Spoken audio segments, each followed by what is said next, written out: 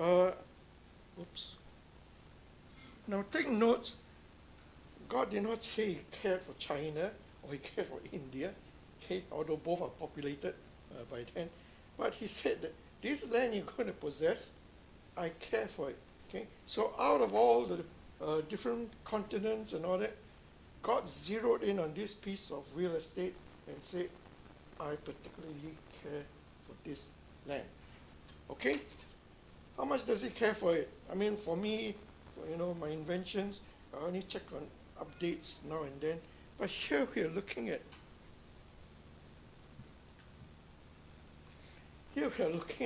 God looking at this piece of real estate always. Okay, his eyes are always on it from the beginning of the year to the very end of the year. Okay, so for me, I check the inventions once every year or something like that. But here we're talking about God looking at his creation every day of the year. Okay? Now, if God is so fond of this piece of real estate, well, surely there are other ways of expressing it. Okay? So for this particular verse, we see that Jerusalem shall be called the mountain of the Lord of hosts. Okay? Now, this particular label does not apply to, say, Mount Everest, although that's the tallest. Okay? It does not apply to the Alps, although they're the most scenic. Right? It applies only to the mountain that Jerusalem sits on. Okay? Now, as you all know, everything that the Lord says belongs to him becomes consecrated, sacred. Okay? So in this case, we're told that it is the holy mountain. All right? So that tells us that this mountain that Jerusalem sits on is God's property. Now, interesting thing about this verse is that it does not say Jerusalem is called the holy mountain. It's not is, it's shall. Okay, why so? Because it's a prophetic book. And so here we find that, yes, Jerusalem is a holy mountain, but it has not been labeled as such yet, but it will be labeled as such. It will be called as such. Another verse from that prophetic book, Zechariah. Okay, Judah, most of us would think that Judah is the inheritance of the Hebrews. No, here it is, Judah is God's inheritance. Okay? Okay, the land may have been allocated, but it is still God's inheritance. And because it belongs to God, it is holy land. Okay? Just now, John was saying that Mount Sinai is so holy, anybody touches it, dies immediately. Okay? Same for the ark.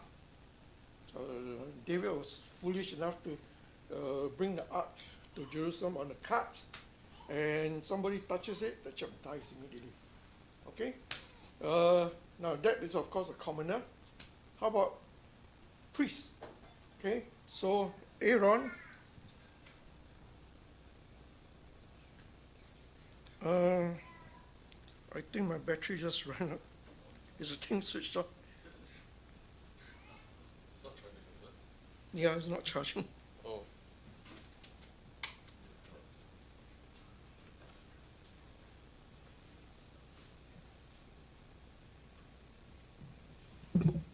All right, so how about priests? Are they exempted from this holiness thing? Well, Aaron's first two sons, okay, they were foolish enough to burn profane fire, and what happens? Immediately the two were killed. Okay, so that's how God viewed. That's how when God says holy, it is holy, right? Don't mess with it. Okay. Now, of course, that begs the question: what happens? So, okay, so we're talking about holy mountain. We're talking about holy land. What happens if the land is defiled? Since this is holy land, it belongs to God. He looks at it from 1st of January to 31st December. Of course, that's not how the Hebrews labeled the calendar. But, right, now, what happens if the land that God cares for and therefore is holy, what happens if it's defiled? Well, God said he will visit the punishment of the iniquity and the land will vomit out the inhabitants. Okay? Now this is important because it establishes why the Canaanites were evicted. Right? Actually not evicted, but eliminated, killed. Okay? Right? So now, unless you think that the Hebrews are exempted from this, no. God in the same verse says, you know, if this land is defiled, it will vomit out the current inhabitants, the Canaanites. But if you defile it too, you will also get vomited out. Okay? Right, so we have established the land belongs to God. But how about this gift of the land? Okay? Didn't God promise that the land will be given? So if it's given, how can it still belongs to God? Right? So let's have a look. Okay, so here we have go in and possess the land. Right? And we are told that the Lord swore. Okay? So it's not just, oh, by the way, I want to give you this piece of land. No, God says, I swear that I will give you this piece of land. Okay? For how long will this promise last? Well, the next verse. Sorry, something over here. Oh, I see. Sorry. In that case, you need to get me back on Zoom.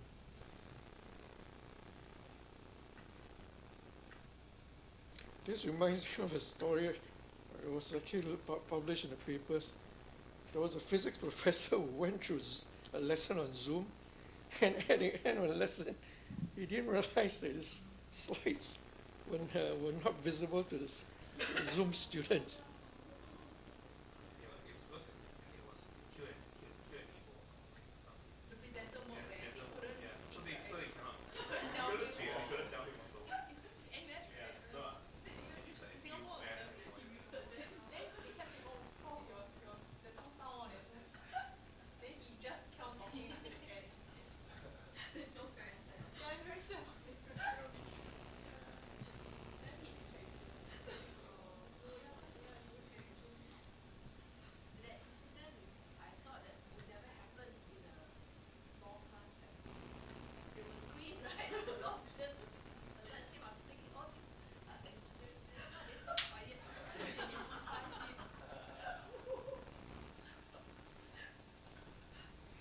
Okay, so this part's here about the land vomiting. I think you all didn't see this just now, did you? Or did you all see this verse? No. Okay, so so here basically, when the land is defiled, God says the land will vomit out the inhabitants, and when the Hebrews, after entering the land, also defiles the land, God is not going to say, oh, you are holy people, chosen people, this thing about holiness doesn't apply to you. No, same statute, okay? If the Hebrews, although being chosen by God to be special people, they will also suffer the same consequences. The land will vomit them out, okay? Right, so let's look at this thing about the gift of the promised land, all right? So this one, I don't have to belabor it. You all would have known about this. Okay, so how long is that gift? Well, it's basically an everlasting possession. Right, so how to square in everything? Okay, it is given as an everlasting possession, and yet God says it is his land. Okay? Right, so you, oh yes, okay. Now, when the Hebrews entered the land, does God really think that they will stay in that land forever? Okay, well, we have this verse. See, first of all, if you look at the first two verses, it is God talking to the people. Okay, he so uses the pronoun your, you, and so on. In the third verse, God is talking to Moses, not the people. Okay? So he's using the pronoun them. Right? So God tells Moses personally that he knows fully well that when God brings the Hebrews to the land, they will break the covenant. Okay? So God is fully aware that they will break the covenant. Okay? And what happens? God will take possession of Judah. Alright? So it has been gifted, yes, but God knows that they are going to default. So in that case, the land reverts to its owner. In this case, divine owner. Alright, so in this one here, will take possession. Again, it's from a prophetic book. Okay, so it's not that God is going to be very picky. Every now and then he comes in and says, oh, I'm taking back the land. Right? So no, it is in the future. He will take possession of Judah. Right, so now coming back to this thing about vomiting in the Hebrews if they defile the land. Okay, so we already saw God knows fully well they will defile the land. Okay, so God warns them, if you do not carefully observe all the words, I will scatter you. Okay, I will deliver you to the plunderers, I will sell you to the enemies. Okay, now, so basically we know from Kings and Chronicles that indeed they were sold. Okay, now here we find that way before they indeed defiled the land, God already said in Deuteronomy, by the way, Deuteronomy means that the people have not entered the land yet. Okay, it's only in the book of Joshua that the people entered the land. So in the book of Deuteronomy, God already told them, among these nations that you're going to be scattered, you will find no rest. Okay, now what does no rest mean? So does it mean like, our immigrants, forefathers who come to Singapore, they come here penniless and there was no rest, they didn't rest on Sunday to set up their lives. Okay, no, in this case, no rest does not mean that. Okay, no rest here says it means no peace. Okay, when you enter a particular land that you've been scattered, there will be no peace. And take note, it is among those nations. Okay, so and this here, in this text here in blue, is very telling. Even your life shall hang in doubt. Okay, so not only is there no peace in the lands that you're going to be scattered, your own life will hang in doubt. Okay, and this verse rings true in lots of pogroms. Okay, Russian pogrom, German pogrom, of course, which results in the Holocaust. Okay, so all these have been predicted, or rather forecast, because God doesn't have to predict. Okay, all these have been forewarned. Right? You are scattered out to all these lands, your life shall be in doubt. Okay? Now let's look at this word anti-Semitism. It's very rife. Okay?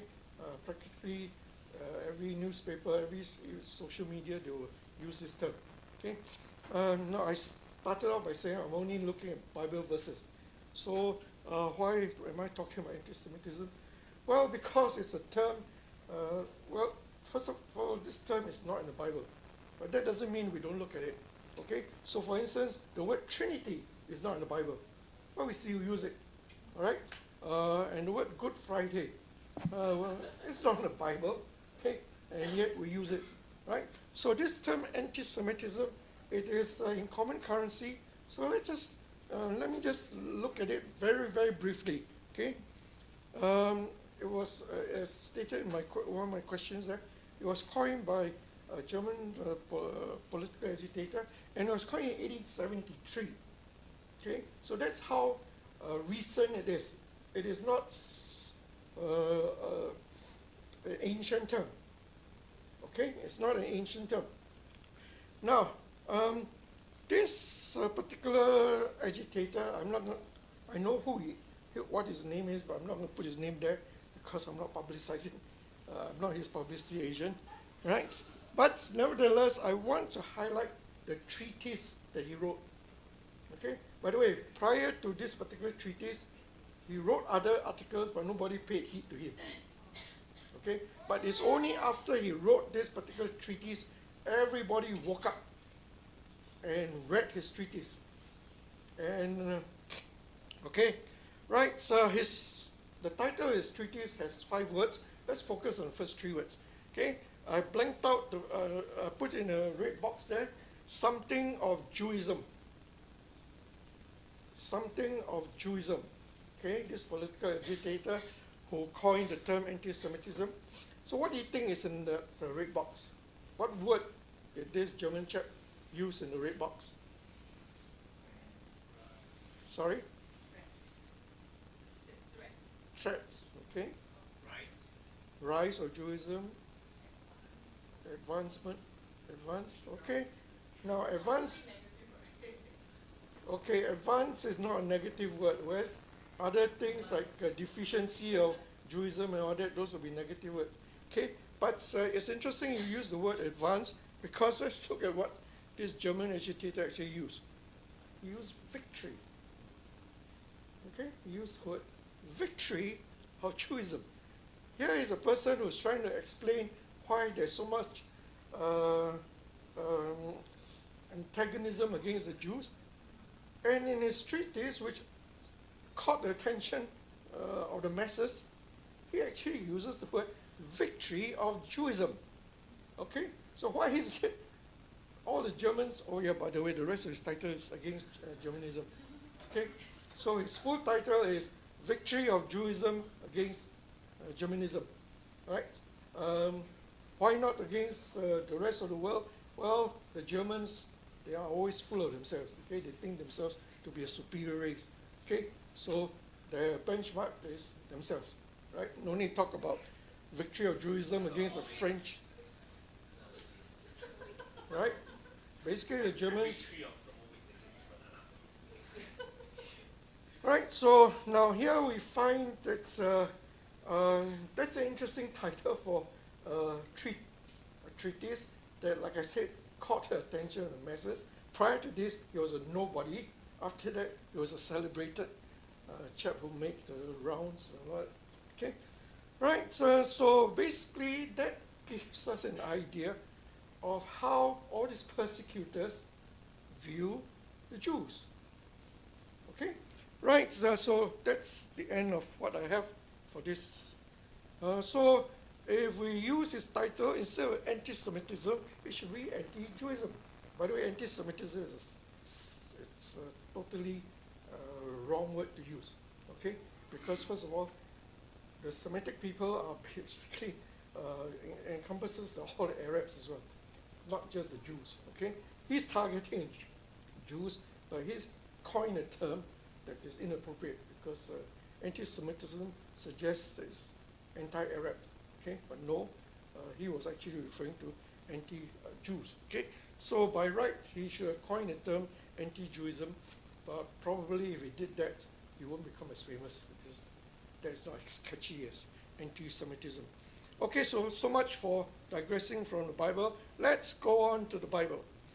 Antagonism against his people. Okay, I won't use the word anti-Semitism. I won't use the word anti-Judaism. The more appropriate label is antagonism against God's people. Okay, now here I deliberately say God's people because although we're talking about Jews here, Jesus tells us that as Christians we're also going to be persecuted. Okay, but that's a different sermon. I won't go there yet. Right, so antagonism against his people. Did the pogroms only exist after the Romans sacked Jerusalem and all the Jews fled? No, the pogrom already existed prior to that. Okay, so we read from Acts that Emperor Claudius, commanded all the Jews to depart from Rome. Okay? The Jews were basically creating unrest. Okay? Now, like practically in every other place, you find that the rulers are not going to find out who the troublemakers are and then tell them to leave. Okay? Basically, the command is all Jews leave. Okay? So, by the way, this verse is associated with Priscilla and Aquila. They are obviously not going to be troublemakers, okay? But they had to obey this particular command. Okay? So we find that the attitude of the peoples of the different nations is that they treat the Jews en masse. Okay?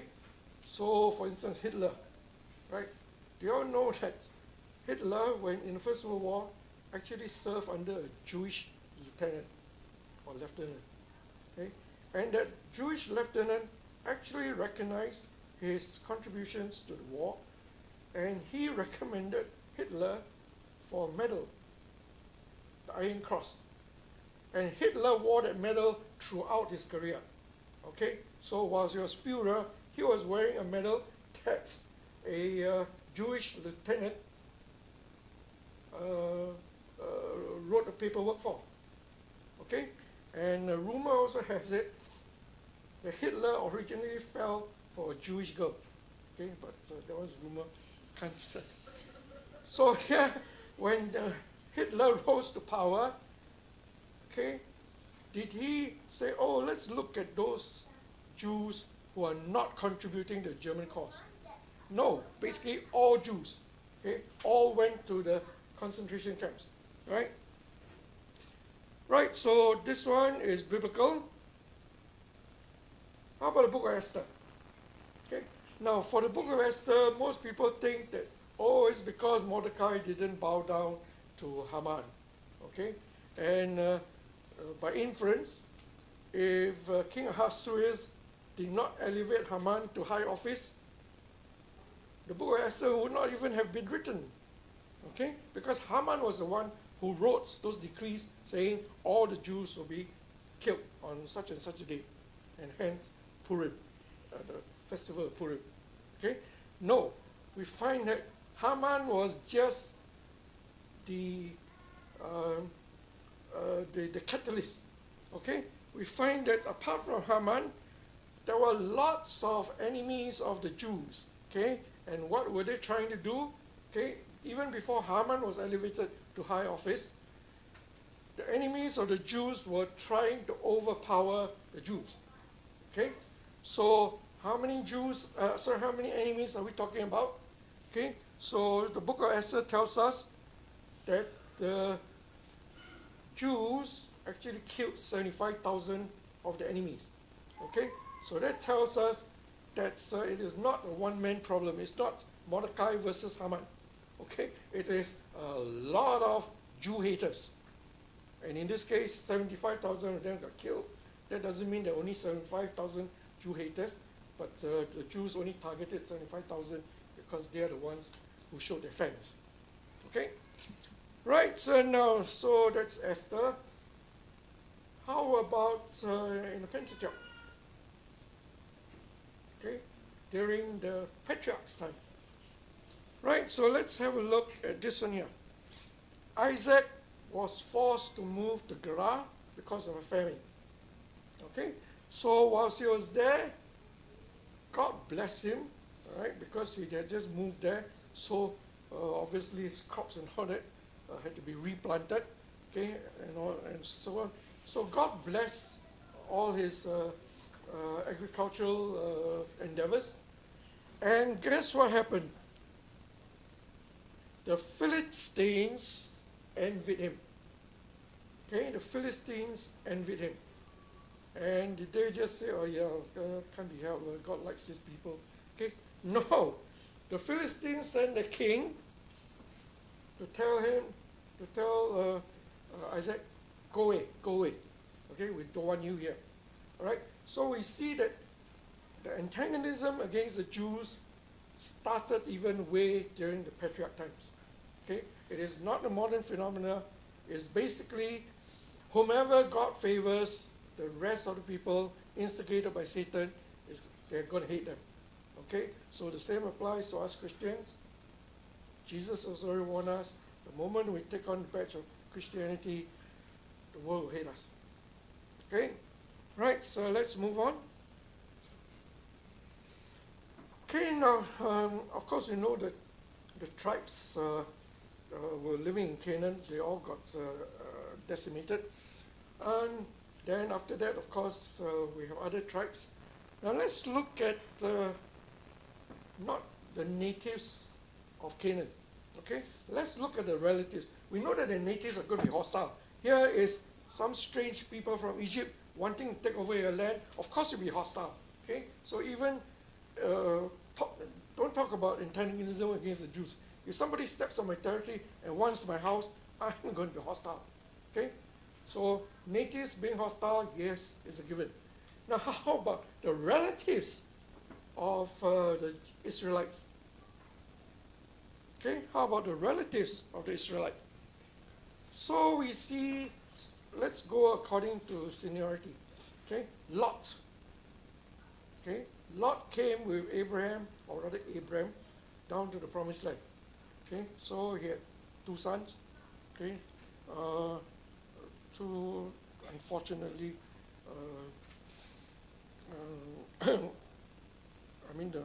okay, never mind. So we had 2 sons, Ammonites and Moabites. Okay, you all know about Lot and his 2 daughters. Okay, so from those liaisons came Ammonites and Moabites. Right, so what is the charge against them? They refuse to offer you bread and water when you step out of Egypt. Okay, now that doesn't seem too much of a crime, right? But then they're in the desert. They definitely need water. Okay, maybe bread, yes, manna is coming down from heaven. Fine, the bread part is taken care of. But water is an essential. Okay, right now this doesn't look too bad, but if you look at it, okay, the same charge also lists this thing about they hired Balaam.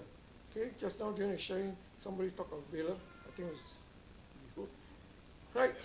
Oh, okay, fine. Now, so they hired Balaam to curse the Hebrews. Now you may think, oh, curse, what's the big deal? Okay, but the Bible actually says that this Balaam is so powerful, whomever he cursed, those people are really cursed. Okay, so we're talking about the ultimate weapon, bringing the big guns, which is Balaam. Okay, right, so how about Ishmael, the next relative? I mean, in the order of descendancy. Okay, Ishmael was, of course, of Hagar. Okay, and we find that here, after Isaac was born and he was weaned, Abraham held a large party. After all, this is his first son, in fact, he's old. Okay, and amid the celebrations, Sarah saw Ishmael scoffing. Okay, now again you may think, what's the big deal about scoffing? Yeah? Young kids, they can't take this behavior seriously. But here we're not talking about a 5-year-old. Do you all know how old is Ishmael at this time? No, 15 years old. Okay, he is 15 years old now. He knows what on earth is happening. He knows that his favorite status, prior to the birth of Isaac, he was basking in his father's, as well as probably Sarah's adulation. Okay, but suddenly here comes Isaac, and he's scoffing. And was that scoffing a temporary sort of thing? No, we find that right now his descendants are still scoffing. Okay, right? By the way, his descendants include all the Muslims. All right, Muhammad claims to have descended from Ishmael. Okay, and a lot of Arabs also claim they have descended from Ishmael. All right. Right. So then here we have another relative. Okay, and here the charge is very serious. Nebuchadnezzar had sacked the city of Jerusalem, and some of the Jews escaped. Okay, now this particular relative, or rather his descendants, actually stood at the crossroads, prevented the escapees from leaving town, and actually sent the escapees back to Nebuchadnezzar. Okay, now in this case, it is in the first two verses we have Ammonites and Moabites identified. After the second verse, we have Ishmael identified. Here is just you. Who on earth do you think is the you?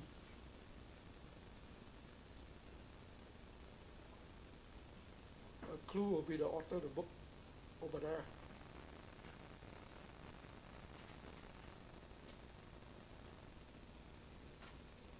Who did Obadiah rail against? Edomites. Okay, yes. Okay, these were the Edomites, right? The whole book of, actually, Obadiah has only one chapter, right? So when I say the whole book, it's literally the whole book.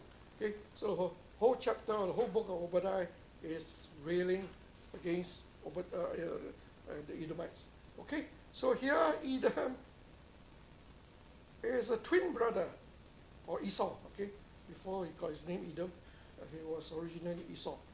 Esau was a twin brother. Okay, very close relative. Lot's kids, maybe further away. Ishmael, well, he's a half brother. That doesn't count. Here we have a twin brother. Okay, and they are cutting out Jews and sending them back to King Nebuchadnezzar. All right. Now this one here, Amalekites, very famous. Even the Prime Minister of Israel talks about them. Okay, where are the Amalekites from? Were they natives who were naturally hostile?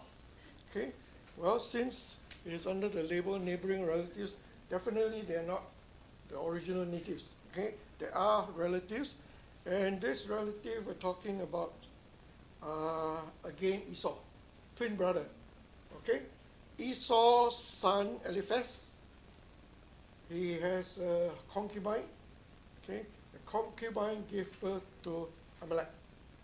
Okay, so Amalek is also a relative, but of course you can say concubine not that close. Okay, right?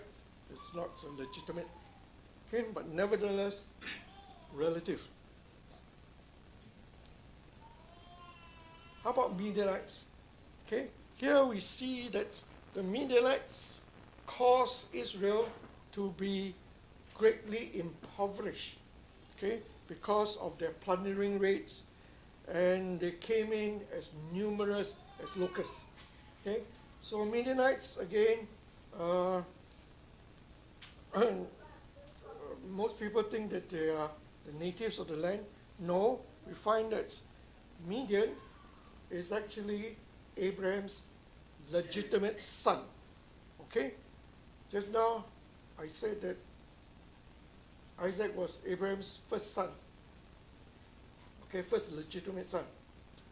I did not say Isaac was Abraham's only son. Okay? Because Abraham actually married this lady. Okay? And this lady is very productive. Okay? So definitely Abraham was not infertile. The problem is with Sarah. Okay? Because when he married this lady, pop out so many kids. Okay? And these kids cause trouble, and historians say these kids are also the ancestors of the Arabs. All right? So the Arabs either, well, they claim that they descended from Ishmael, okay, because Ishmael was the first son, and first son has firstborn rights. Okay? But well, some may be able to trace their ancestry through Keturah as well. Okay, now, how about the Philistines? There's so much talk about the Philistines. The Palestinians claim to be buddy-buddy descendants from the Philistines. Okay, so are the claims legitimate? Well, let's have a look.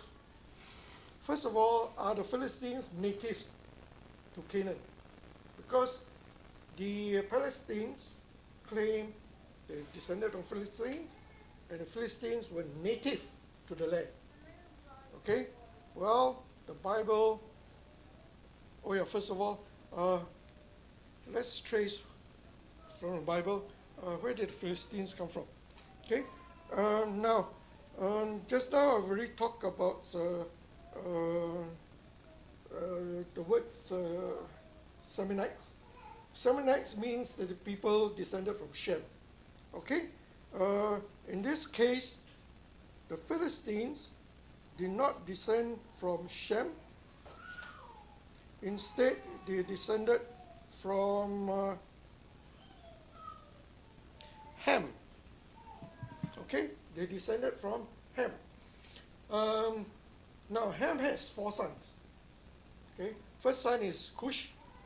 Cush is famous because his son is famous, Nimrod. All right? Next son is this one, Israel. Okay? Third son is Put, not so famous. Turns out that they ended up in North Africa. Fourth son is very famous, Canaan. Okay? Because in the flood narrative, we're told Ham, father of Canaan. It's not Ham, father of Cush, who is the firstborn. It is Ham, father of Canaan, and whom did Noah curse? Not the first son, but Canaan, the last son. Okay? So Canaan gave birth to a lot, not that he gave birth, but descended from him are all these nations. Okay? Jebusites, Amorites, Girgashites, Hivites, and so on. Okay? Now, when the Hebrews were about to enter the land, God told them, in this promised land, there are 7 nations more powerful than you. Okay? The names that are listed are identified by God to be nations that are more powerful than you. Okay? So we find the Canaanites, the Hittites, the Perizzites, and so on, right? They are all family members. So most people, when they see this verse, Philistines from Ham, they will assume that the Philistines also live among the Canaanites. Okay? Meaning that they are natives, right? Because Canaan, of course, live in the promised land. And by inference from a verse like this, the Philistines also live there. But the Bible says no. The Bible says the Philistines came from Kephor. Kephor is an ancient name for Crete. Okay? Right? So that establishes that the Palestinians claim that the Philistines, their ancestors, were native to the land and therefore had right to the land. Okay? That is should be debunked. Okay? Because God says the Philistines came from Kephor. Right? Now, this verse is very interesting. This verse is from God. God said it. Okay? Did I not bring up Israel from Egypt? Yes, all of us know that. But God also says, did I not bring up the Philistines from Kephor? Okay? Right? So we find that all the migration of the ancient peoples were actually prompted by God. Okay? Now, the interesting thing, if you look at the historians, they could not identify or they could not fathom why did the Philistines leave Crete or Kephor. Okay? There was no earthquake, there was no pandemic, there was no rival tribe that came down to conquer them and dispossess them of Crete. Okay? But suddenly they just all went via the sea and became known as the sea people. Right? Okay, so this verse tells us the emigration of the Philistines from Crete was actually prompted by God. Okay, interesting. I will bring this up later when we're talking about 1948. I mean the question that has the word 1948 in it. Right, so the Philistines emigrated from Crete. Where did they reside in the Canaan area, in the Promised Land? Well, again, Bible tells us the fact that they live on the seacoast. Okay, they live on the seacoast. And the Bible, for this verse, also tells us that these people on the seacoast, they were not originally there. Okay, they were from the nation of the Cherethites. Again, another ancient term for Crete, people in Crete. Okay, so twice as stated, they are not native to the land, although they are related to Canaan. Okay, they are not native to the land. Some strange reason they settled in Crete, okay, and then emigrated. Okay, now so the Bible tells us where they came from. The Bible tells us where they settled on. Okay, did the Bible tell us when they turned up? Okay, well, the Bible didn't say a particular date, but here we find Abraham stayed with the Philistines many days. Okay, so that tells us that way before the Hebrews entered the Promised Land, during the patriarch times, the Philistines were already there. Okay, right. So now Philistines against Israelites. Okay, Philistines against Israelites. The Palestinians, as well as all their supporters, would claim that, you Jews came in to the Promised Land and you killed all the Philistines and you took over their land, or rather you dispossessed the Philistines of the land. Well, let's have a look at what the Bible says. This is at the time of Joshua, or rather when Joshua was very old. Okay, so God told Joshua, yes, I recognize you're very old, but please note, there still remains a lot of land still not possessed. Okay, and God actually lists all the territories, right? And the very first in that list is all the territory of the Philistines. Okay, so in the book of Judges, in the book of Joshua, the Philistines were not dispossessed of the land. Okay, in the book of Joshua, there was no conquest of the Philistines. They were still living there, right? Now that's the book of, then we find that the Philistines at one time actually ruled over Israel. Okay, right? So now the word given there is the Philistines rule over Israel then, right? So not all the time, but then, okay? Because during the book of Judges, you find that various kings rule over Israel. Okay, the first one was king of Mesopotamia. Kind of funny, but Mesopotamia is so far away from Israel.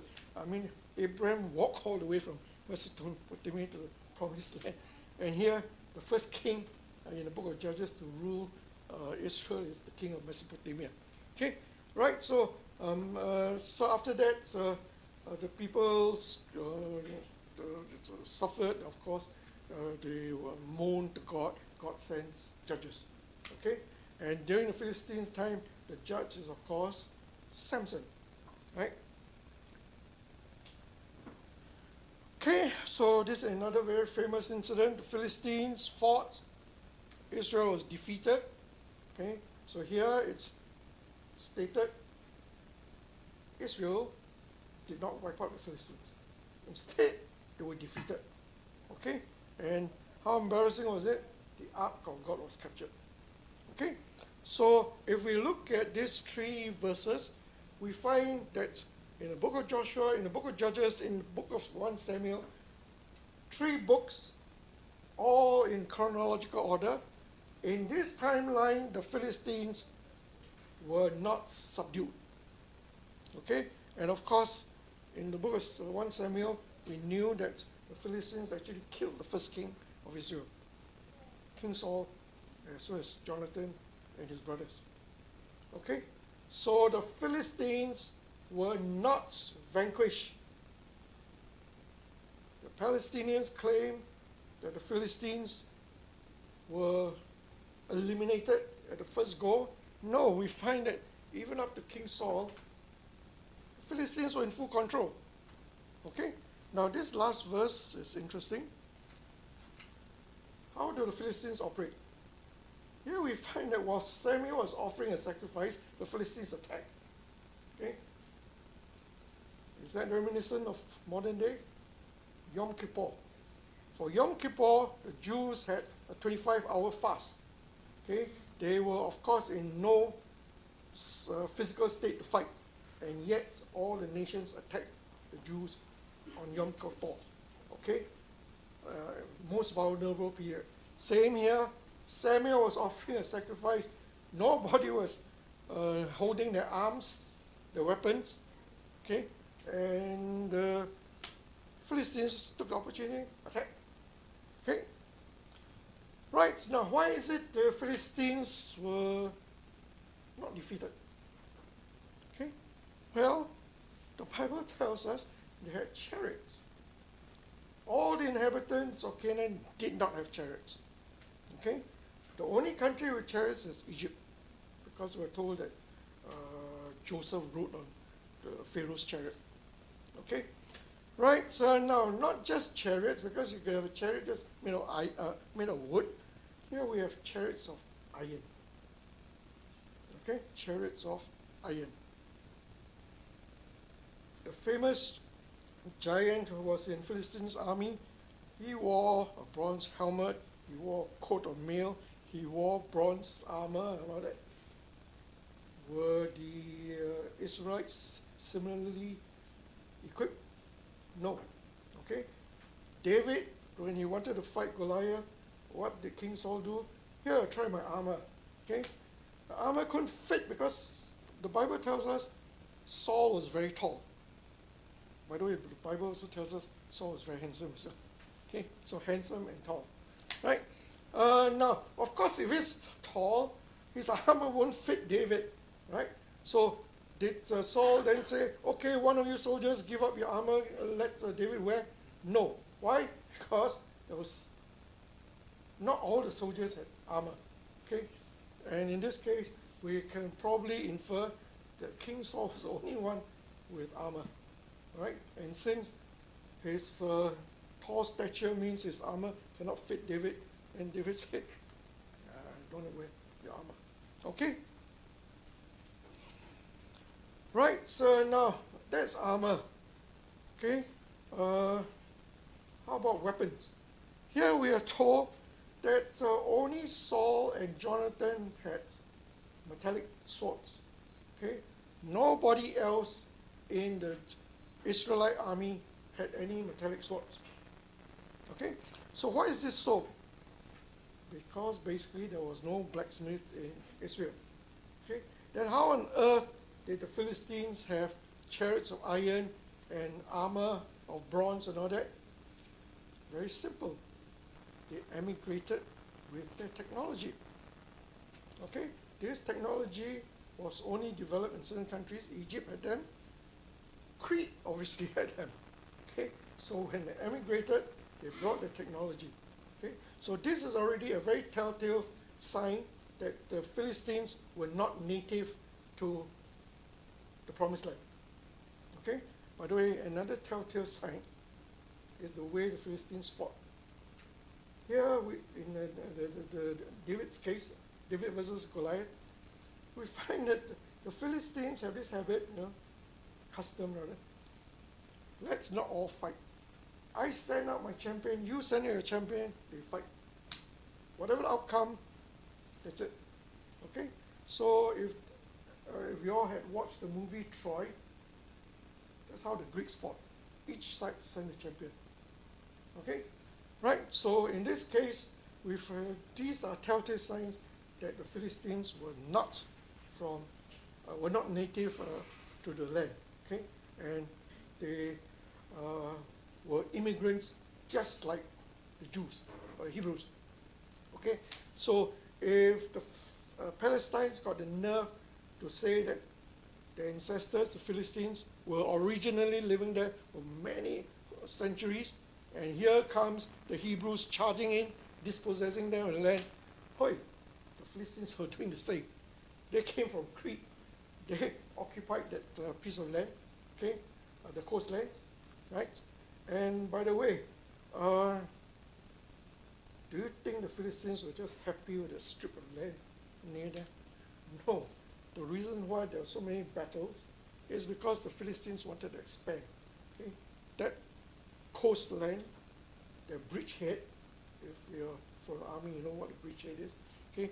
They don't want to just stay at the bridgehead. They want to expand beyond the bridgehead. Okay? So like, for example, Operation Overlord, when the Allied army landed on the bridgehead, they quickly wanted to move out of the bridgehead. Right? Same for the Philistines. They also wanted to do that. Okay? And with this superior technology, they thought they could win. And indeed they did for 4 books here. Okay? By the way, the Philistines also attacked the Egyptians. Okay? In fact, they attacked the Egyptians first before they decided to settle in the Promised Land. Right? And the Egyptians actually, in the initial phase, the Egyptians actually were losing. Okay? But of course, that was home country. So the Egyptians could muster all the reserves on it, whereas the Philistines, they came by ships. They can't muster reserves. So eventually, the Philistines lost. But that tells us how aggressive the Philistines were, looking for land to settle. Okay? So for the Palestinians to claim that you dispossess an original owner, no, that's not true. The Philistines were in the same boats, okay, as the Hebrews. Both wanted land. Okay? So, of course, the Hebrews came via the land route, whereas the Philistines came via the sea route. Now, from all those verses, you may think, oh, the Philistines kept on winning. Well, no. When David came in, okay, David was, of course, a godly king. God will, of course, protect David. Okay? From David onwards, he kept on defeating the Philistines. And here, in Solomon's time, we find that the Philistines were subdued. Okay?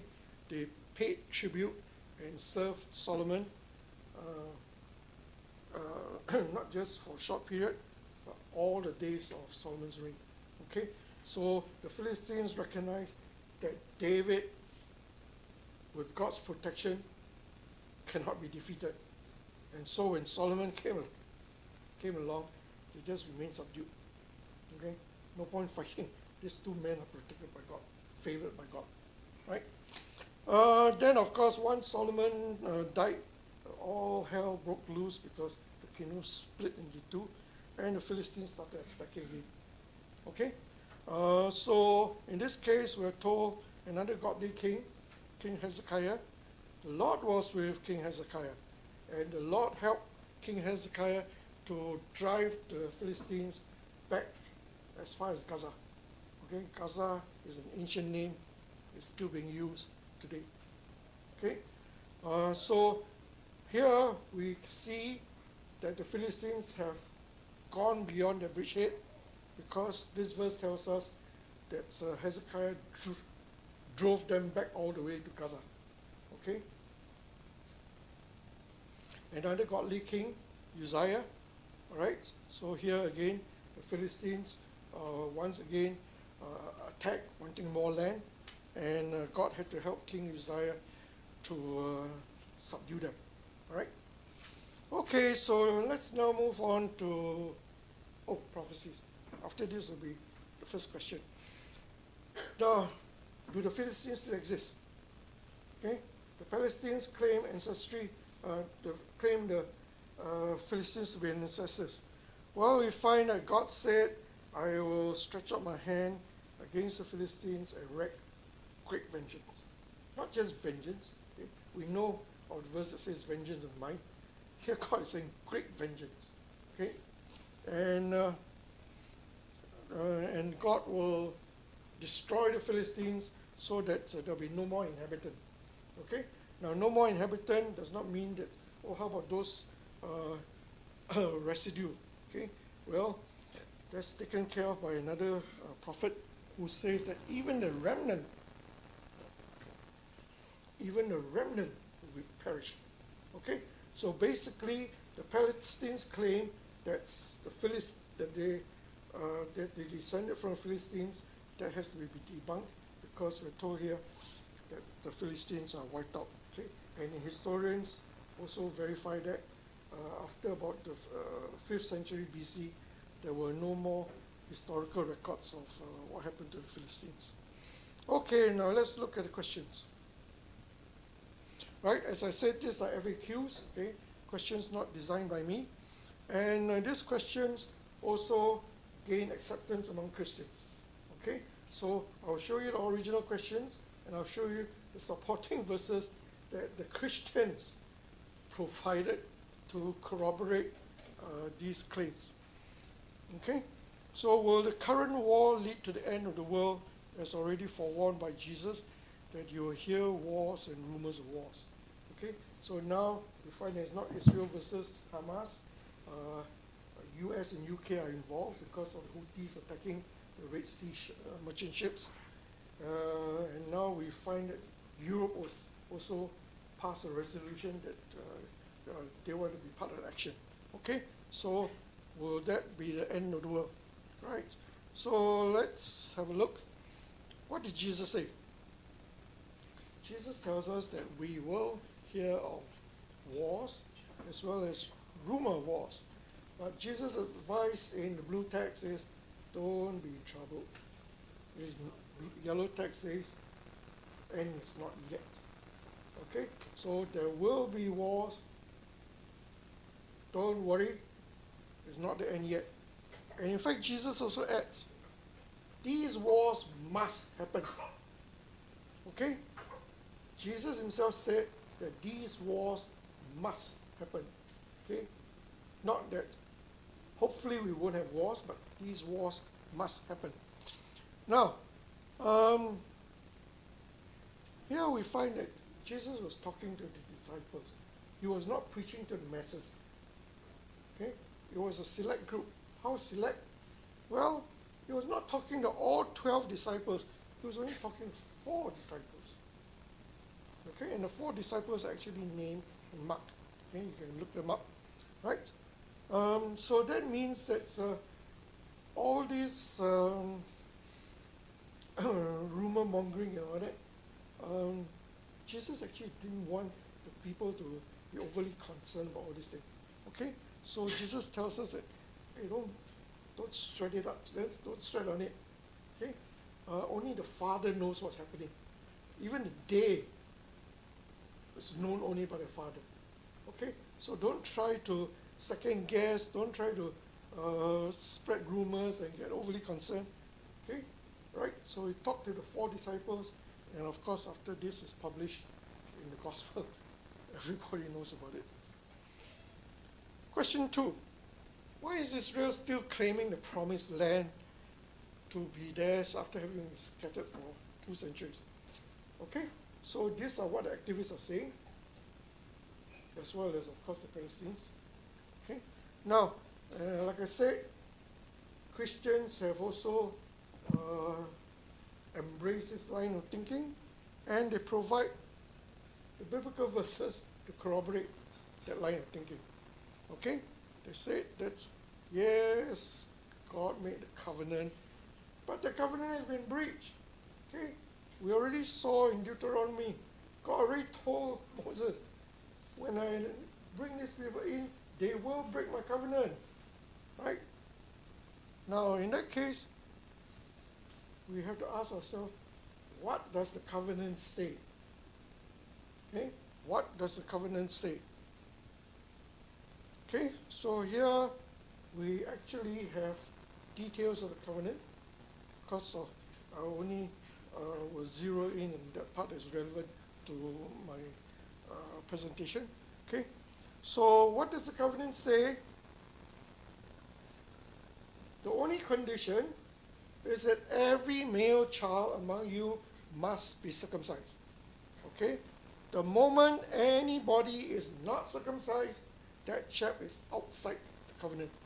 That chap does not inherit the land. Okay? So as far as I know, the Jews are still circumcised. I mean, they still practice circumcision.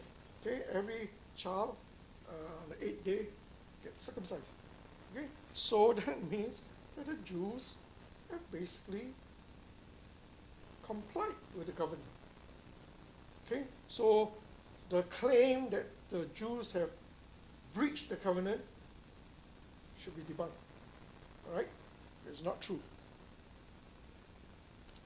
I don't know whether you heard about it, but some people say that the covenant is unilateral, unconditional.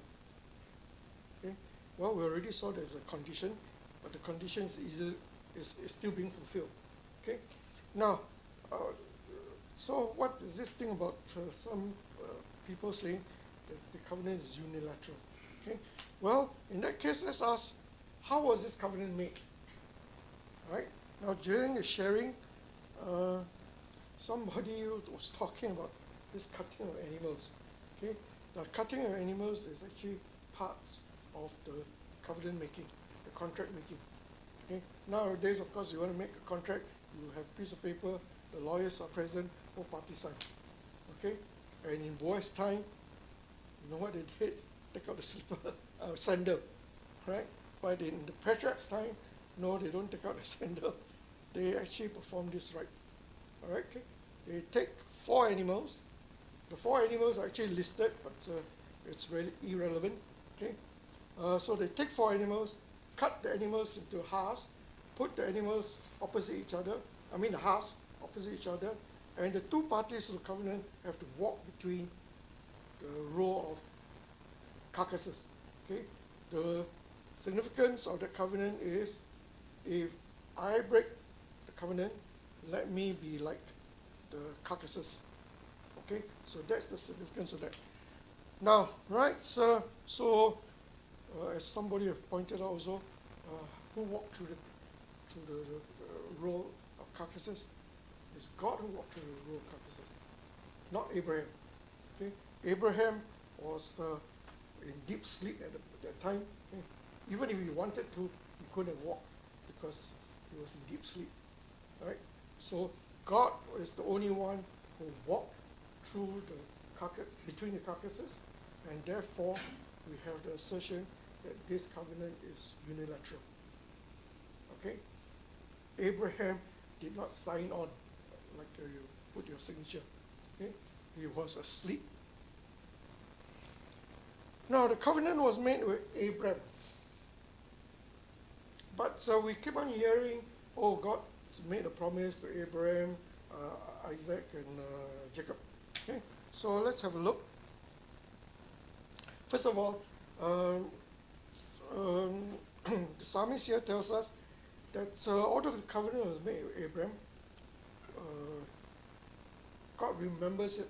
Okay, so it's not valid only during the lifetime of Abraham. Okay, God remembers the covenant and will observe it forever, to eternity. Okay, and the other thing to note is, of course, when God made the covenant, at that time, Abram was the name of the chap. Later, God changed his name to Abraham. Okay, but it doesn't matter. It's the same person. So whether it's with Abram or Abraham, it's still valid. Right, now, back to my original question.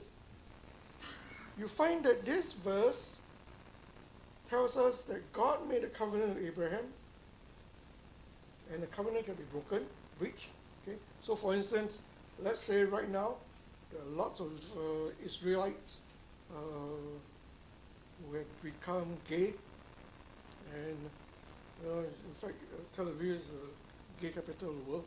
So let's say if the Israelites one of these days, hypothetically, decide, let's all not get circumcised.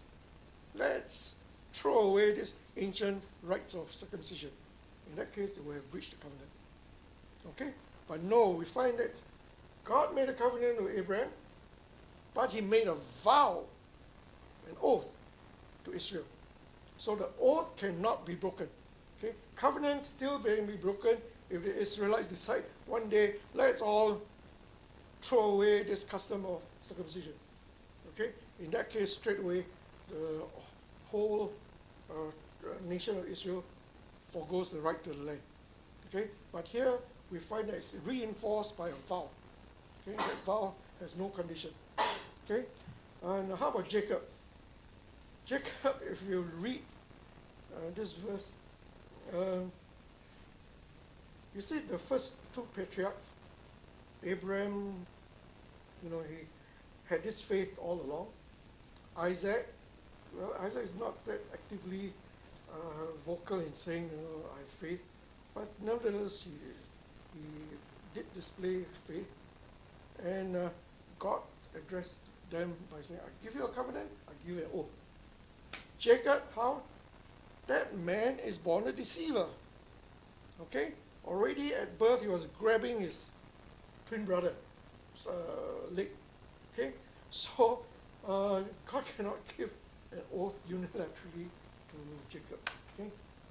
Jacob came into the promise later, after he became not Isaac, he became Israel. Okay? But as Jacob, he was not entitled to special favor, like what Abraham and Isaac had. Okay? So Jacob had to earn his stripes, and only after he became Isaac that he also received an oath. Okay, now we have debunked that rationale that was provided by the Christians. Let's now go back to the original question. Why is Israel still claiming the promised land after having been scattered for 2 centuries? Okay? Well, we can all say they are prophecies. Okay? Ezekiel tells us God will gather you out of all these countries.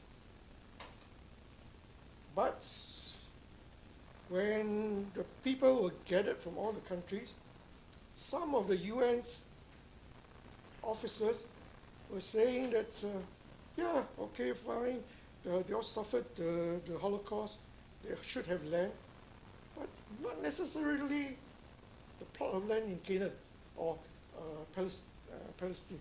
Okay? Let's find some other plot of land, right? But that is not what God wants. God wants, He gathers the people and they go back to the original plot of land, because that is God's land. Okay?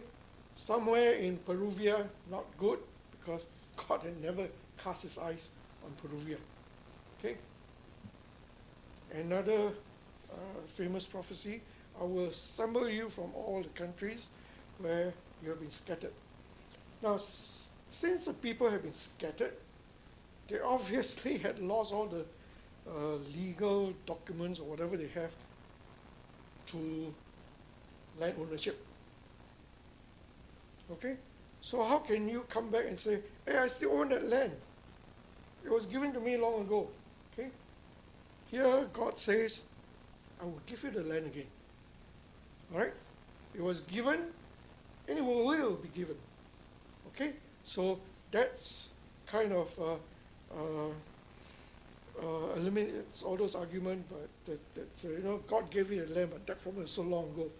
You all been scattered because you all been such horrible people. Okay? And some people even say, you've breached a covenant. How can you claim that the covenant still applies? Well, fine. God gives another promise. I will give you the land again. Okay? Right, next question. Is it morally acceptable for Israel to retaliate when attacked?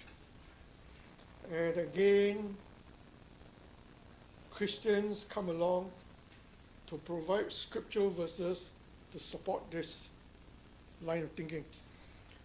Okay, so the first one is God is love. Since God is love, how come you Israelites are not practicing love? Okay? Why are you going to attack? And God is merciful, gracious, and long-suffering. Right? So in that case, shouldn't you Israelites be long-suffering? After all, Jesus, the Jews don't believe in Jesus. But even Jesus teaches that, you got slapped on the left cheek, turn the right cheek to be slapped. Okay? So with all these verses provided by Christians to boast it, obviously the first thing we have to do is to debunk the supporting verses. Okay? Are the Christians indeed correct in saying that these verses lend support to the claim or to the question, is it more of Israel retaliating? Okay, so let's look at this second one first, because it's easier. Okay, that came from Exodus 34. So let's look at the entire verse. Yes, indeed, the entire verse says God is merciful, gracious, long-suffering, or keeping mercy for thousands, forgiving iniquity and sin. Wow, all these wonderful things. Okay, how come the Israelites are not paying heed to that? Well, at the end of this verse, God adds in, by no means is he going to clear the guilty. Okay, so this verse has been taken by Christians out of context. God did not say he will clear the guilty. He will punish the guilty. Okay, so Christians are wrong in taking Exodus chapter 34, verses 6 to 7 to support the activists. So now let's look at the other one. God is love. Okay, where does this verse come from? Well, it comes from this. Now let's look at the entire verse. Okay, the entire verse does not say God is love, full stop. He who abides in love abides in God, full stop. No, it's a continuous sentence. John, the author, wants to say God is love, and he who abides in love abides in God, and God in him. Okay? So, if somebody reading this sentence gets picked by the blue text, God residing in this person, in human beings, how is it so? So the blue text will then, somebody reading the blue text will then go to the yellow text and say, oh, okay, fine, the blue text is because of the yellow text. And then the yellow text is, of course, because of the gray text. Okay? So the word God is love, although that's true all the time, but John, when he wrote God is love, he's actually trying to lend support to the yellow text and the blue text. So this entire verse is actually talking about he who abides in love. Okay? God is love, that is a given. And in fact, in John chapter 4, there are 5 verses about God's love. Okay? So John did not rely on verse 16 to communicate that God is love. The other verses already did that for you. So in that context, John brings in God is love to say, look at the yellow text. Okay? So in other words, for Christians to take John 4:16 and support the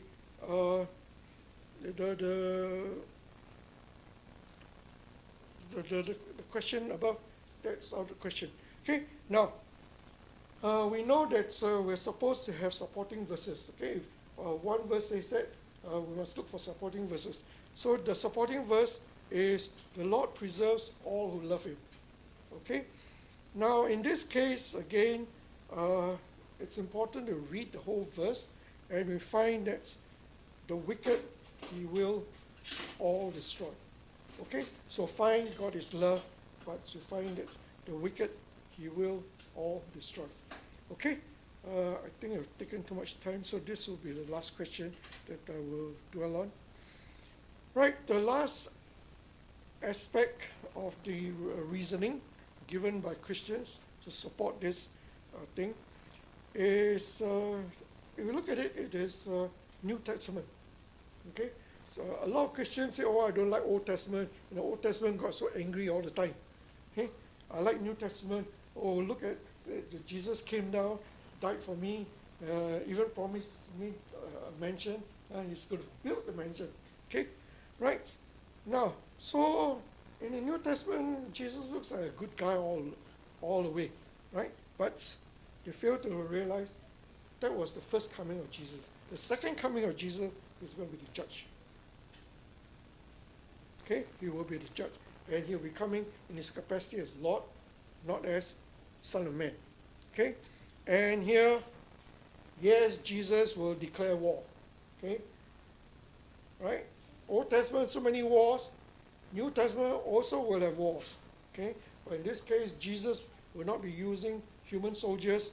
He'll be using heavenly soldiers. Okay? All right? So this one will be the last let's go back to the original question, okay, minus all the supporting verses. Is it morally acceptable for Israel to retaliate when attacked? When Abram heard that Lot was captured, straight away armed his servants and went in pursuit. Okay? So there is no such thing as, oh, I was attacked, let me be pacifist. Okay? Same thing here. When David was attacked, or rather, when he was away from his village, Ziklag was attacked. So in this case, it was God who tells David, pursue. Okay? It's God who tells David, pursue, meaning retaliate. And also, right now, we have the Israelites wanting to pursue all the way. Okay? All the way. Well, here, God tells David, go all the way. Okay? Not just pursue, but recover all. Okay? So I think I've taken enough of your time and patience. I still got lots more questions, but I think I've already exhausted all your attention. Okay, right, thank you very much. If you have questions, please feel free to ask.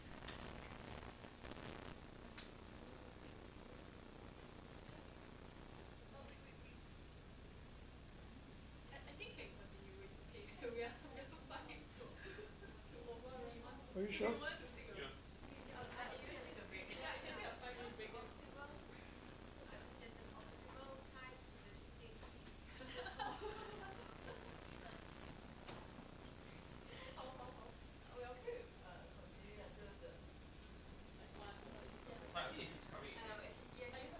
No, I'm not coming in.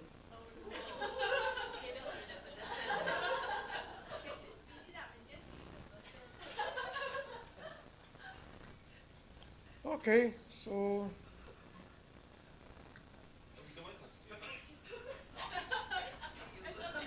right, this is question 3. Let's move on to question 4. Now, here it is retaliate when attacked. Okay, but when the Hebrews entered the land, they were not attacked. They went in to occupy. Okay, so it's a different kettle of fish altogether. Right? Just now was Israel was attacked, should they retaliate? But here is Israel is not attacked, it's going in to dispossess and occupy. Okay? Right, now, what does God say? Okay? God says that it's not because of your righteousness that you're going in to possess the land. The reason God is sending the Hebrews to attack the land is because of that verse I showed way at the beginning. The land will vomit the inhabitants out. Okay? So here, God is merely using the Hebrews as the agent to vomit those people out.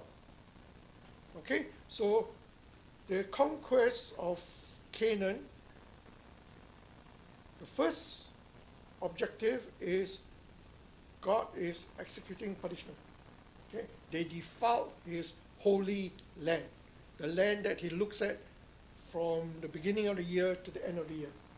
Okay? They defiled the land.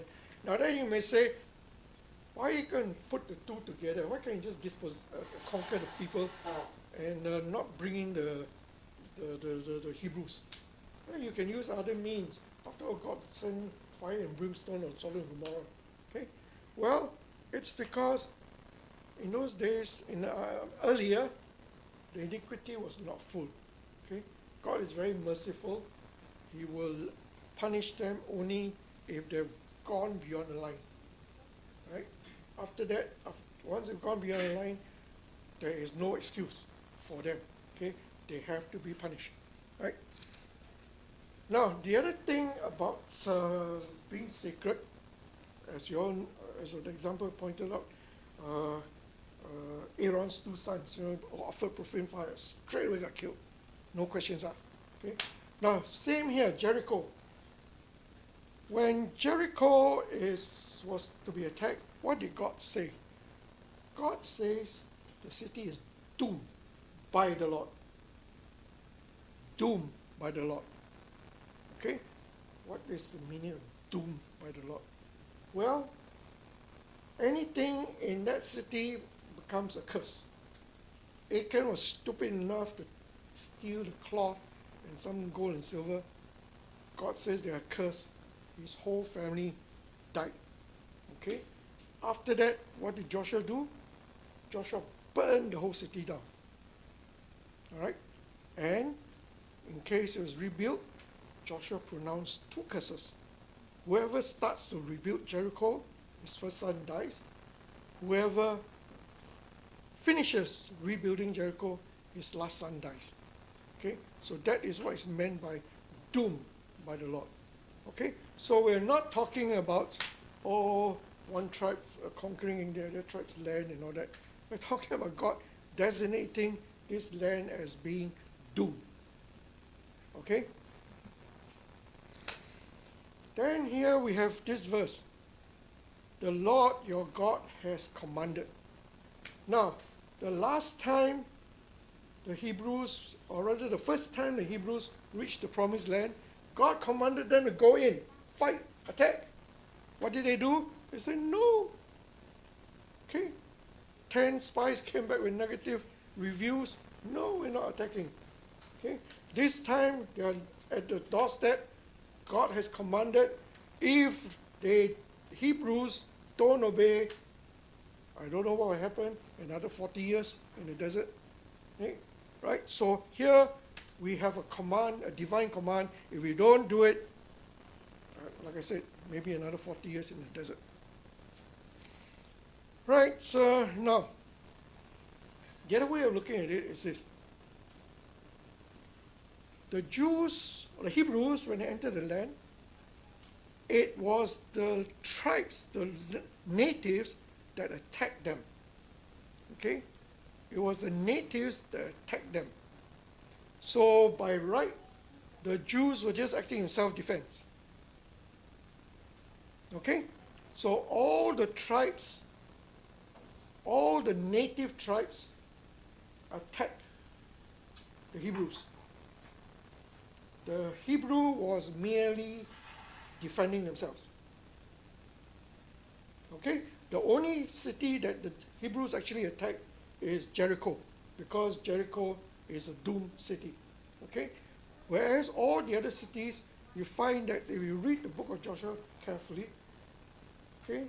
So for instance, there's this king, he gathered the armies of all the other kings, saying, let's amass our armies and attack the Jews, Hebrews. Okay? So we find that it is the natives that attacked the Hebrews and not vice versa. And of course, there is only one, and that provided the justification for them to be utterly destroyed without mercy. Okay, so another verse that corroborates this assertion I just made. There was not a city that made peace with the Hebrews, except for Gibeon. Okay, the only city that recognized, wow, this God, I better not fool around this God. Let me make peace. Okay, all other cities, no peace. I mean, didn't bother to make peace. Right, so now, for occupation, do the Hebrews always fight the war for the purpose of occupation? No. Here we have this example. David defeated Moab. Did he occupy Moab's territory? No. All that happens is the Moabites became servants and paid tribute. Okay? From Damascus, there were 22,000 Syrians that came to attack David. David killed all of them. Did he then proceed to Damascus and occupy it? No. They became his servants and offered tribute. Same like the Philistines. I already showed you the verse. Okay? During King Solomon's time, the Philistines were subdued by David. Okay? Did they go and occupy the land of the Philistines? No. They just paid tribute. Okay? Right, so now, clearing the land for occupation. Clearing the land for occupation. Okay, now for the Hebrews, God had to help because God already told them before they step into the promised land, there are 7 nations in there stronger than you. I have to help you. Okay? Did God accord this privilege only to the Hebrews? No. God also accorded that privilege to Lot's descendants. Okay? Lot wanted to possess a piece of land. That land, unfortunately, had giants living there.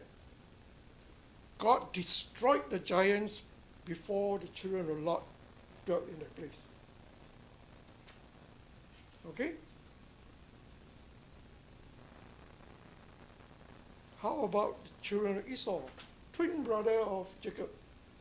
I mean, if God showed so much favor to Jacob, the twin brother ought to have some favor as well.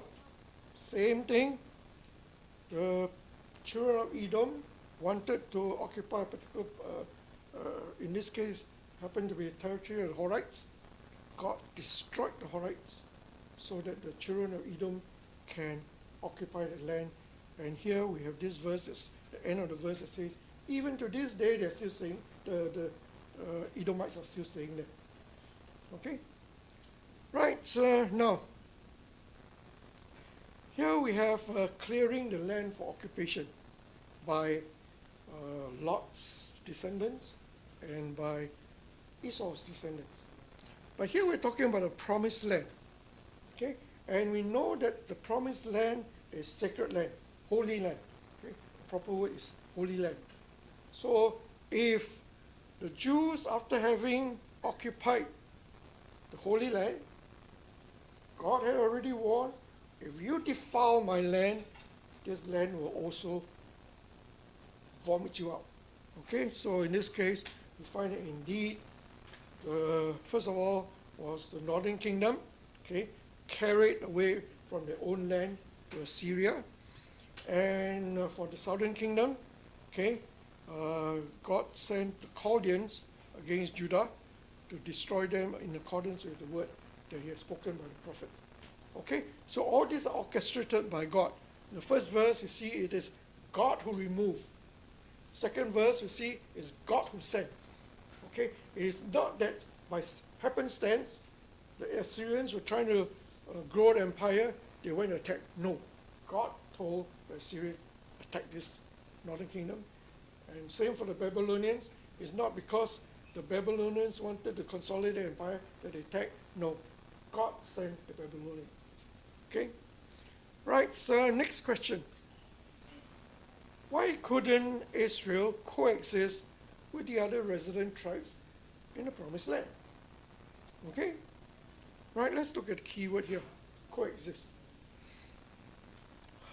Okay, now, what do we have?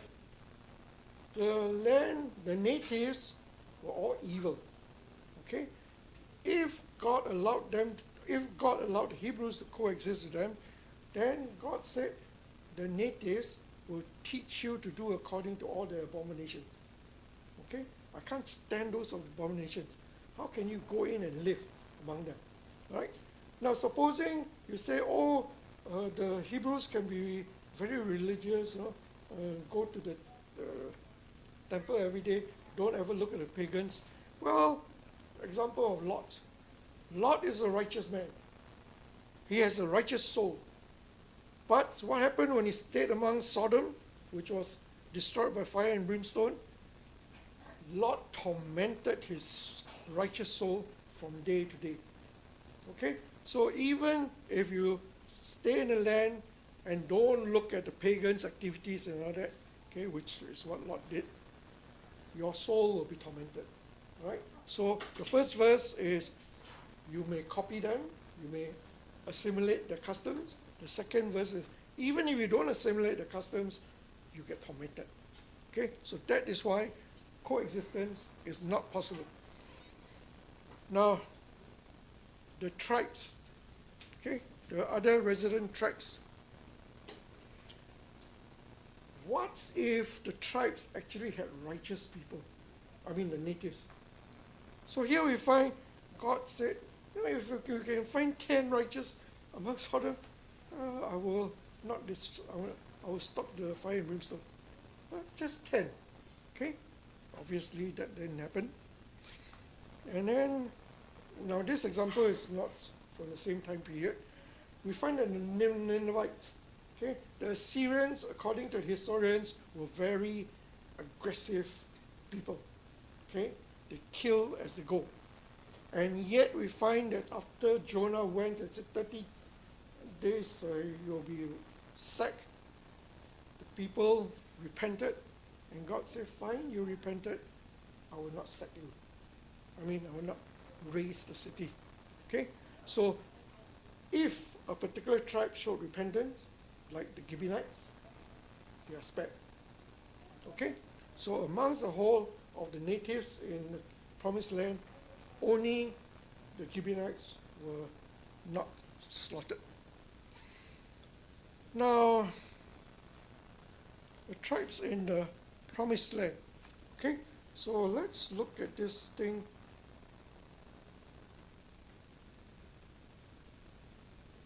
What question is this? Question 5.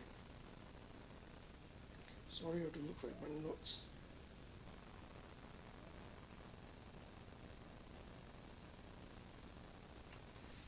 Okay, now, the land is promised to the Hebrews.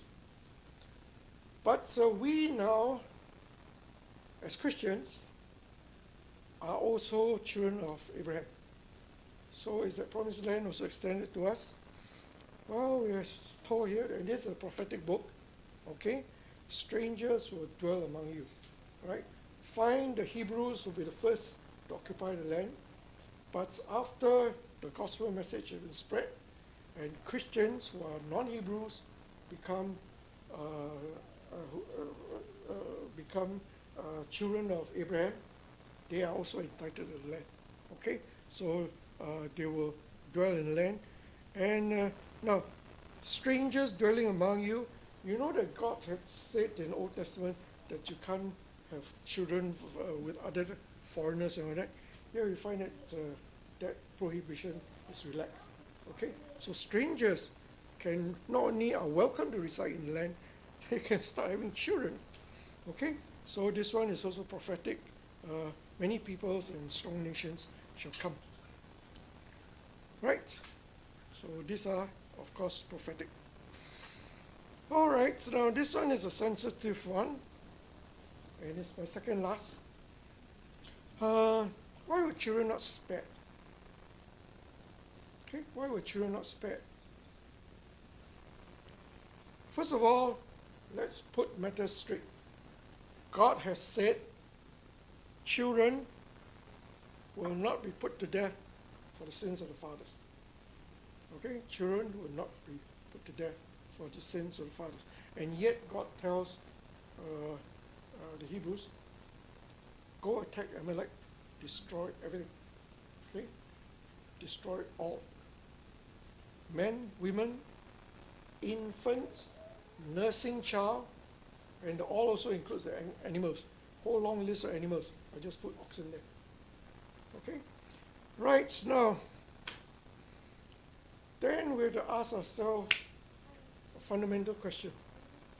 When we were born, were we sinless? Okay, so I got two verses. Here, the psalmist says, I was brought forth in iniquity.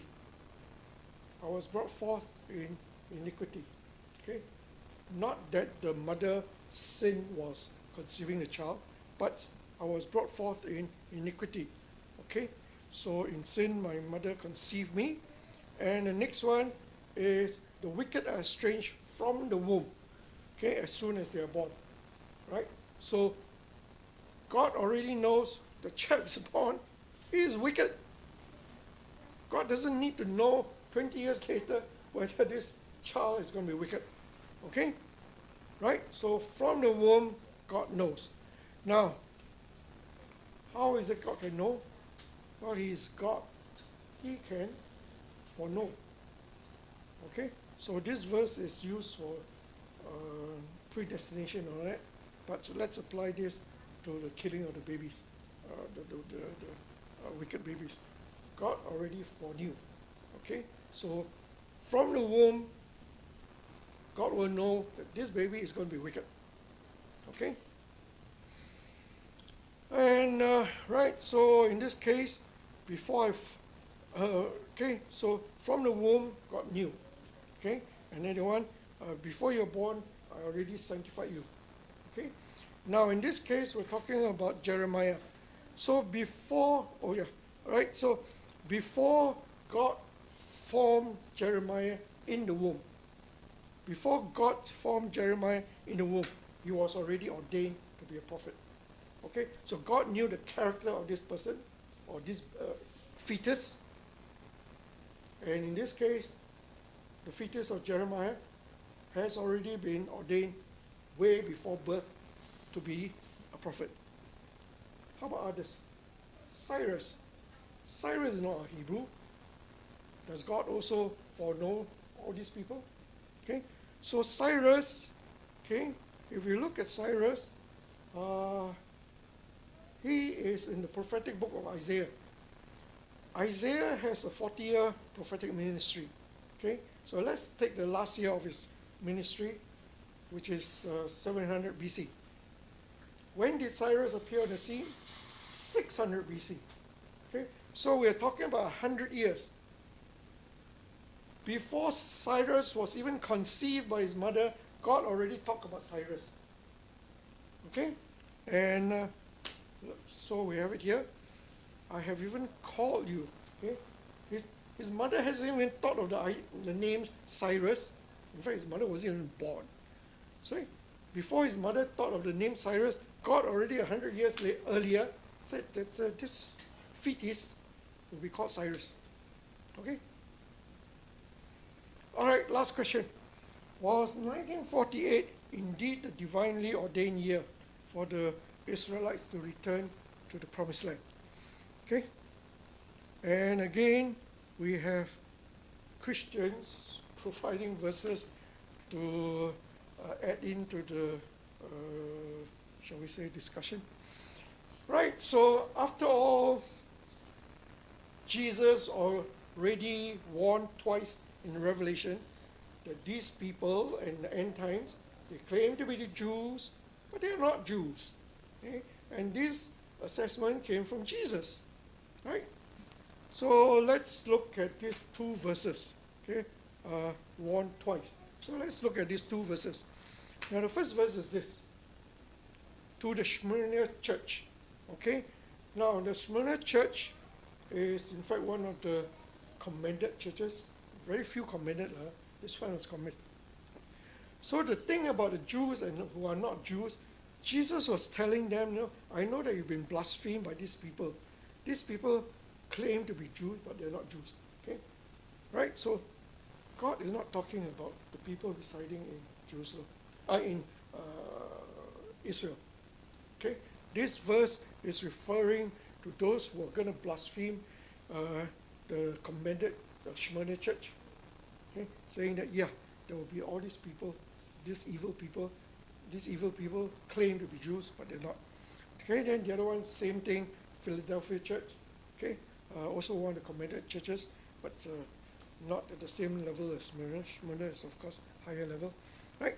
So this supporting verse should be debunked. Okay? This supporting verse does not talk about Jews living in Israel. They are talking about dissenters who are attacking the churches, okay, not the residents of Israel. Then the other supporting verse, which I was very surprised to hear, is this one here. Blindness in part has happened to Israel until the fullness of the Gentiles has come in, then all Israel will be saved. Okay, so the Christians who bring up this verse say, hey, when Israel's come back, they're supposed to be all saved. But you look at them now, Tel Aviv as the gay capital of the world. How can that be? Okay? So that brings to mind, that brings the question into mind. Is 1948 the divinely ordained year? Maybe it's going to be another year where God will bring in truly all the Jews that are all saved. Okay? Well, let's have a look at biblical verses. Right, now here we find Isaiah that says, will recover the remnant of his people. Now here the word is remnant. God did not say that these will be saved people. These will be Messianic Jews. Okay, God just say the remnant of the people will be recovered. And now, of course, his people comprises two lots. Okay, northern kingdom, southern kingdom. So for northern kingdom, it's the outcast of Israel. For the southern kingdom, it's the dispersed of Judah. Neither case did God say only the Messianic Jews from the northern kingdom will come back, and the Messianic Jews from the southern kingdom will come back. Okay, so that means that this Romans verse should not be applied. Anyway, this Romans verse, Paul, when he wrote this Romans verse, was not even talking about this. Okay, so it's totally misapplied. Right, so now that we've cast out the supporting verse, let's look at the original question. Was 1948 indeed the divinely ordained year for the for them to return? Okay, so right, the good news is this will be my last slide. And thank you for your patience. Right, so let's have a look at the first one.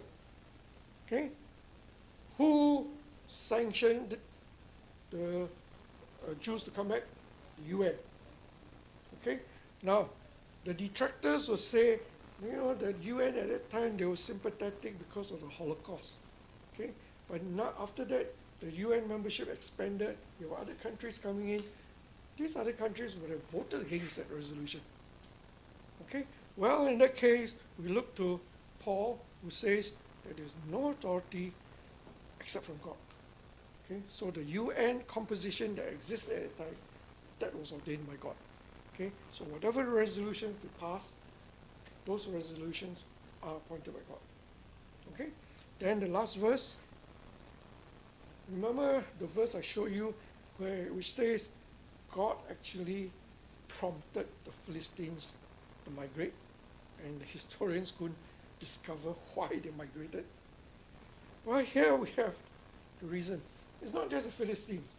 Here we have a verse that says God predetermines, or rather, God determines the pre-appointed times for every tribe on earth, or rather, for every people on earth. As well as God has determined the boundaries of their dwellings. Okay? So this powerful verse tells us that, you know, it may have been a political decision, but behind that political decision was God prompting the decision to be made. And was the time correct? Was the year correct? Yes, because the verse in Acts here says it's a pre-appointed time. Okay? Right, so that's it. End of my entire presentation. And thank you for your patience. Thank you. Thank you, Dr. Professor Sweeping, and Professor Yo as well for coming. Apologize, I couldn't be there in person. I got a little bit of a knee injury, but zooming in from home here in Pasir Ris. So greetings to the family at Mount Sinai. And I think we have a Moses that has come among our midst to share some of the perspectives of post-independence wars. I think I've been keeping Professor Yo a little bit updated on the situation here in Geylang.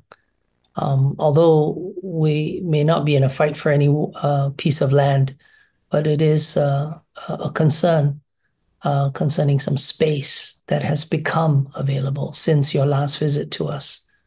I think last year, regarding this former lion dance troupe that has closed down next door, immediately opposite our unit, at 173A, and also the workers' quarters on 173B on the third floor.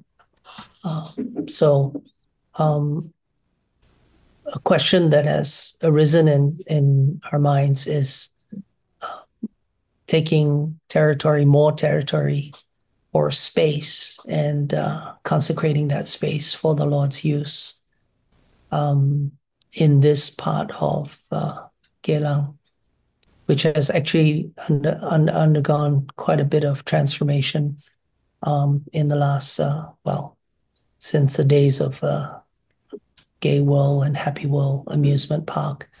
It's been a long transition, and since the 30s and the 40s before the war.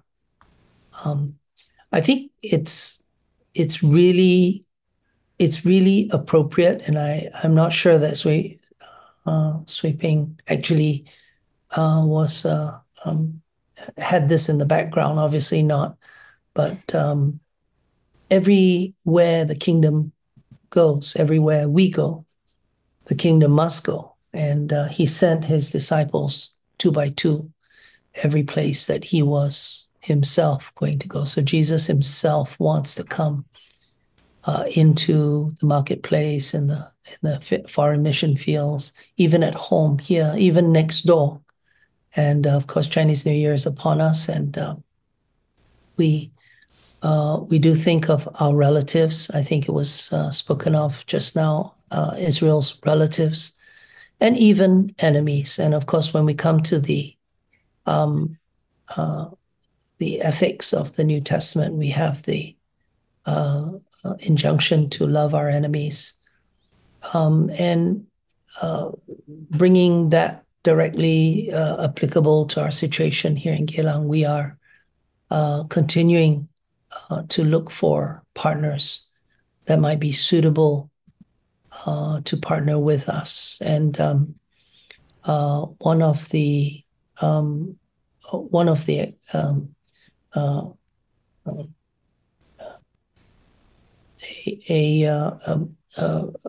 a group of fathers that had been praying here on Saturday mornings had expressed interest in establishing a base in Geylang as well. So we are looking at the possibility of negotiating for that property. Of course, it's not sale, it's just rental. But it means a lot, because I think we do want to hold ground, and we do want to take advantage of the strategic position that we are in, especially looking right now. It's just an open grass patch, but there are about 5 units about to be built immediately in front of our church.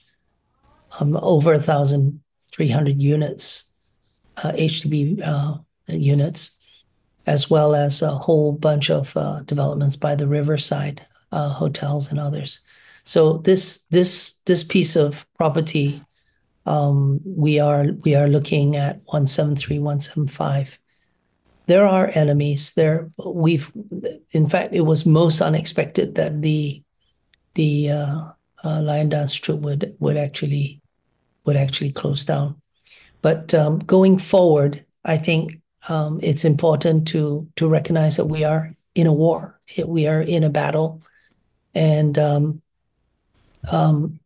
perhaps at another time I can actually share with you what Luke Ritchie shared with me from Spokane, Washington. He sent a video in regarding his outreach using technology and to the gaming world, and he came out with a very interesting spin on the wars of the Lord. And he took one tribe, the tribe of Benjamin, and he actually created a scenario online for global gaming partners to actually reenact, as it were, a portion of the wars of the Lord as we read it in the Bible, exactly as Professor Yo has been explaining to us. Of course, apart from the actual ongoing conflict in the Holy Land. These are parabolic. These are actually didactic as well for our own situation. Sometimes we have to look at the situation that we're in and we have to interpret it carefully. Otherwise, we just take the media approach and we misinterpret things. I think there have been several occasions where we really have to pray for the gift of interpretation, that what we read, what we hear. I remember Chief Tarangi of the Maoris, he was given a prophecy. One day, a man came into his church and says, "Oh, Chief, I see all the tables and chairs overturned in your church and that your church is going to close down." And immediately the chief said, "Well, praise God. God is giving us another place, a better place." You have to really take the information.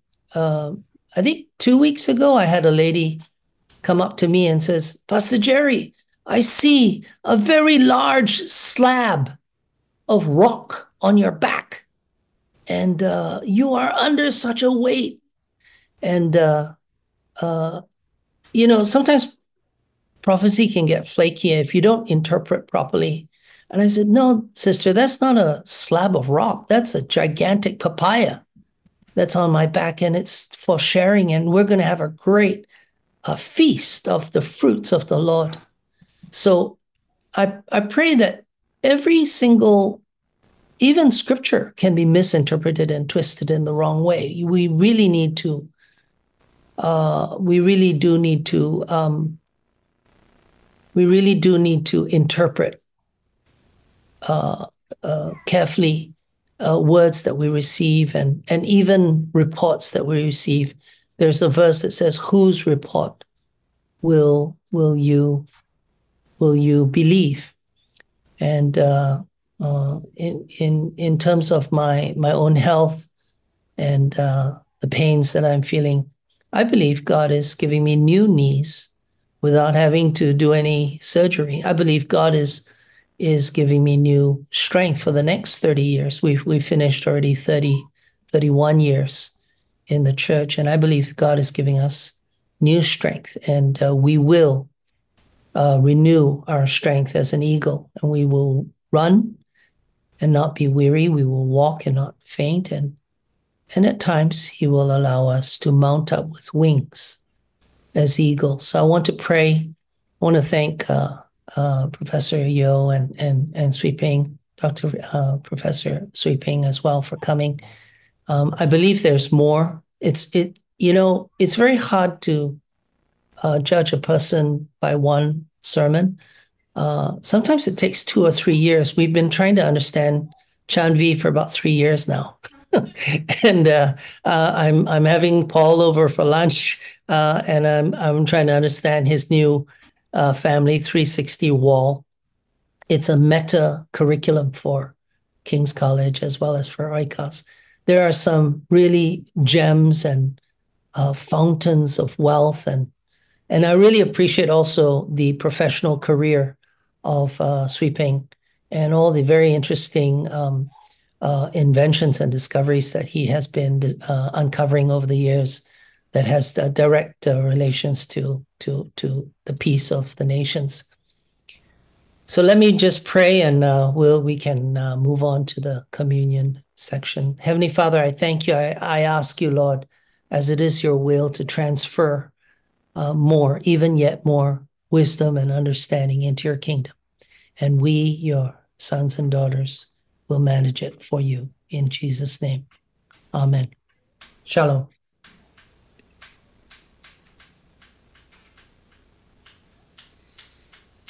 Switch that off. Very embarrassing.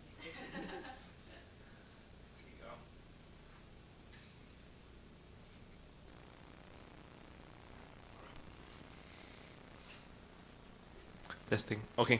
So now we will invite everyone to do Holy Communion. The table of the Lord. Hello, do you want Holy Communion?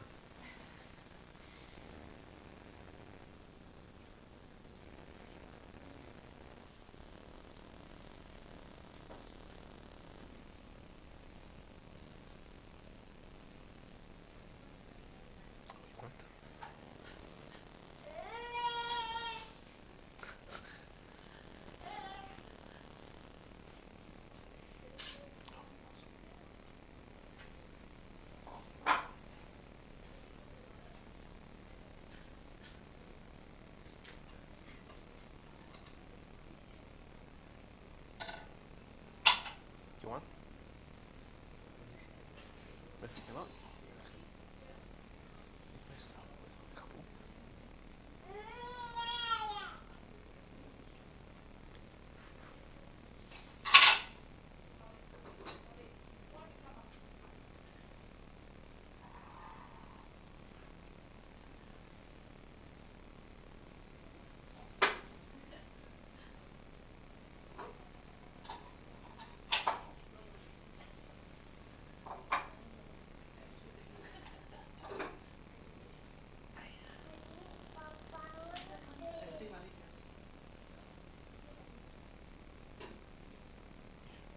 You want the cup? Yeah. You must take a small one. Hold carefully, don't spill.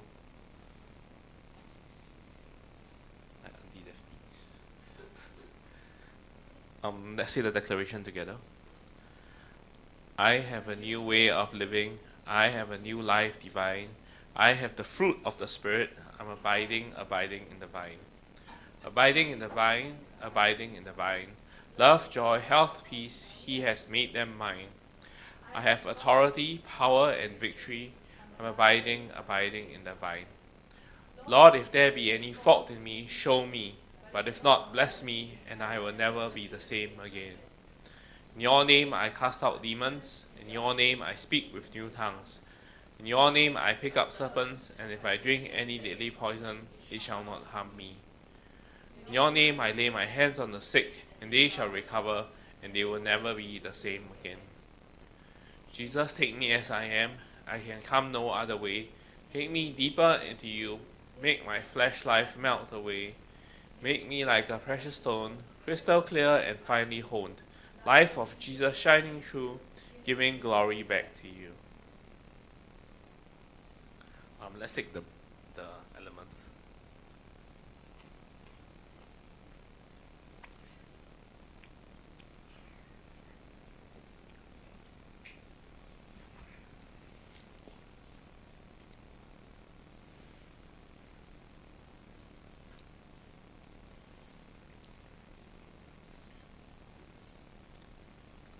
Let's see the Shema together. Shema Israel, Adonai Eloheinu, Adonai Echad, Baruch Shem Kevod, Malchuto, Leolam Vaed. Hear, O Israel, Adonai is our God, Adonai is one. Blessed is the name of his glorious kingdom for all eternity. Let's stretch our hands and pray for the peace of Jerusalem. Adonai bless you and keep you. Adonai cause his face to shine upon you and be gracious to you. Adonai lift up his